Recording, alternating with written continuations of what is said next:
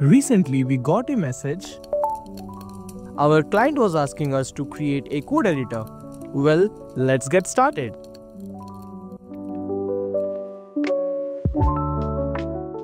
First of all, we start by messaging the client about his requirement. He told us that he wants to create a CodePen clone and it should be fully functional along with the preview section and export section, and also he wants the CSS and JavaScript to be separated in different tabs. So with that being said, let's start planning this project. First of all, we will be creating a UI from scratch using Figma. Then we will be generating a prompt out of that complete UI. Now we will be using a new tool known as Lovable to generate the entire app from scratch.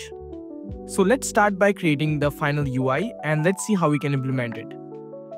In today's project, we will be using the Lovable.dev website to generate the entire web app. So first of all, this website is really amazing and it allows you to simply convert your text into a complete fully fledged web application. The first step is to generate the prompt. You can use Claude or even the ChatGPT to generate the prompt. Simply all you have to type is I want to create a code editor and then specify the requirements.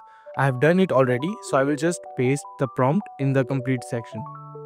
You can use the default tech stack and even you can change it according to your need. All you have to do is click on this option and you will refer to this website. Simply you can add in your tech stack which you want. And even though you can simply change the code and the backend. Also, it has option to change the database also.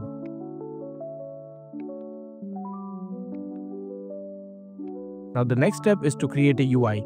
So I'm using Figma to create a very simple UI of a code editor. So all I have to do is export this UI as an image and then drag it into this website.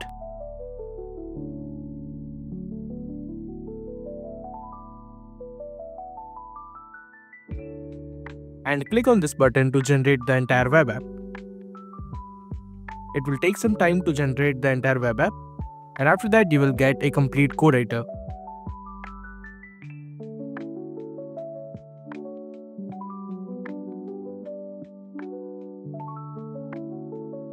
Now I will specify the requirements, like I want to be it in a tab section, and also the preview is not working in this case, so I want it to show the preview.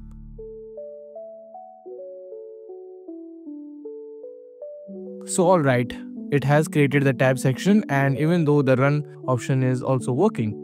So after a lot of bug fixation, we finally created the website and we have changed the UI to neo-brutalism style.